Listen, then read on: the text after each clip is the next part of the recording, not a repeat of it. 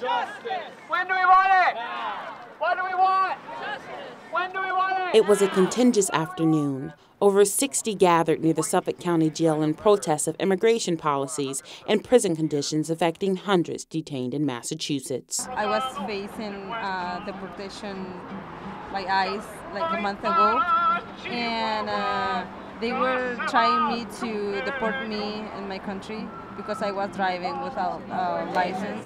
Protesters are targeting lawmakers in the State House to pass the Trust Act, a new policy that will dismantle the manner in which many, like Mariola, have been arrested for minor infractions.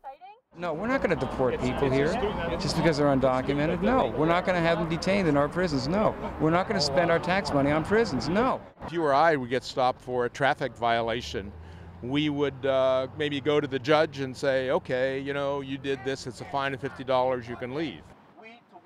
Immigration supporters are urging President Obama to use executive power and mandate legalization for those that are undocumented. The picture that they bring back to them, the people holding signs, the people waving, is just their faces in the windows. Now, activists say that Massachusetts legislators will receive a proposal Thursday detailing their demands for policy changes as hundreds of immigrants remain detained. Reporting for the BU News Service, I'm Taylor Walker.